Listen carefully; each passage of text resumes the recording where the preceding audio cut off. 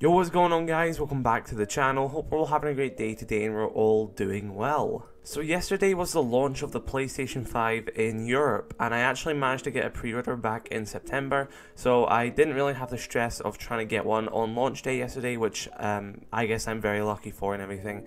All I had to do was just go to my store, pick it up, and yeah, I have my PS5 now. First impressions, the thing is massive. I've currently got it on horizontal mode purely because I just don't want a lot of pressure on a part of the table, and it does take up quite a lot of space, but it does look pretty cool.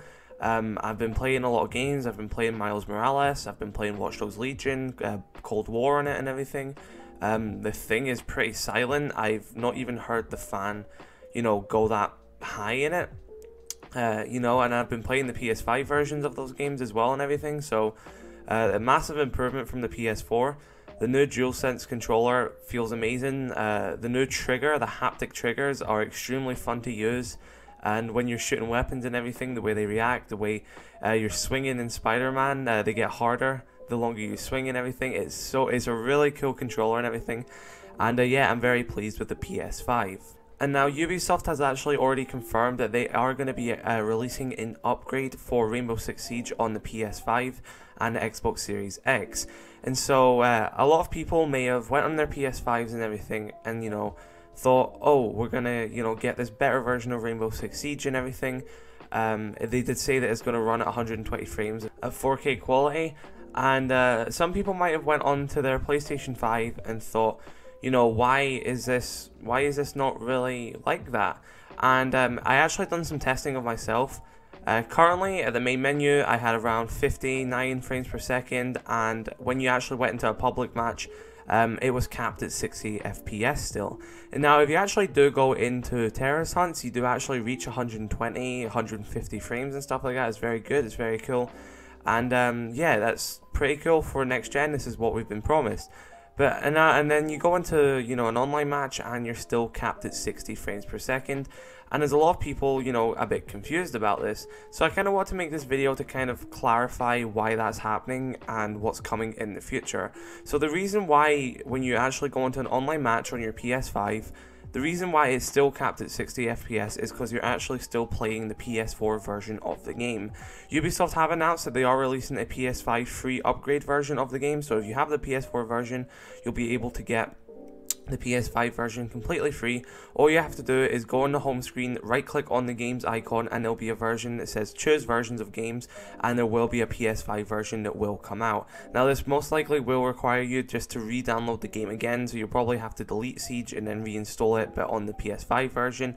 But we actually don't know when that is going to be released. Now they did say for the reveal of Operation Neon Dawn they will share new information soon, so my best bet is actually at the release of Operation Neon Dawn, which is mid-December, they will also release the PS5 version of Rainbow Six Siege, which will then allow everyone who's on PS5 to upgrade for free, and then we will be able to hit 120 frames per second on online matches whilst playing with PS4 players. So yeah, we do actually have to wait until we can get this upgraded version of Rainbow Six Siege, but that does not mean that you can't enjoy what you've got right now, because you've got faster loading times obviously with the new CPU in the PlayStation 5 and everything, which is much stronger than the PlayStation 4's one.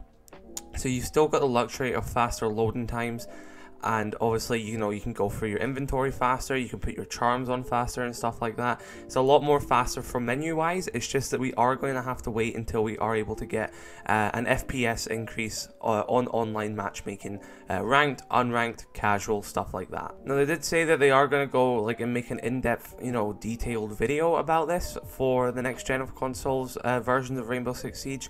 My best bet is that they're probably going to add a field of view slider for it.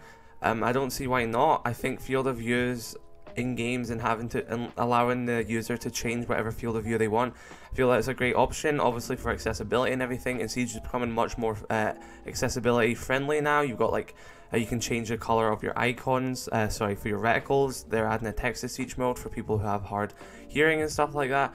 And a field of view thing is another thing kind of in that accessibility mode. It does help people. And personally, I love changing my field of view in video games. I've been playing Cold War a lot, and I've been having my field of view up at 120 or 115, and it's so much better than having the locked field of view. So yeah, it's very cool. I hope that's something that they announce in the next gen versions of the game, but we are obviously going to have to wait until that comes out. The only thing that we know is 100% confirmed is it's going to support 4K and 120 frames per second. But that's all I really have for this video. I hope I did help you understand why maybe if you've logged into your PS5 for the first time, you're gone on Siege and you want to play some Siege, and you're kind of wondering, you know, this kind of feels the same as my PS4. That is the reason why. It's because we are still on the PS4 version of the game. We've just not received the PS5 free upgrade yet. And like I said, most likely that is going to be coming in Operation Neon Dawn's launch. Obviously, I have no insider information or anything like that. That is just pure speculation. But that is when they're probably most likely going to do it. But I'm going to end this video here. So thank you guys so much for watching. Massive shout out to my members: PogChamp, RSA.Biggie, Brian the Owl, David Yud, Aldoy900, Dennis Cool, Prestige Hoarder, Ivan GT, Carson HKYT, Alonso Martinez, Zerb1234, Movimento, and Xalator Gaming. I actually also have a second channel now. It will be linked in the description, and it's also on my homepage. And yeah, I just upload other content on that, so like COD and any game that isn't Siege, and other content like that. But yeah, thank you guys so much for watching this video. If you did enjoy, be sure to drop it a like, dislike it if you did not. If you are new, be sure to subscribe, and I shall see you on the next video. Have a great day, stay safe, love you all.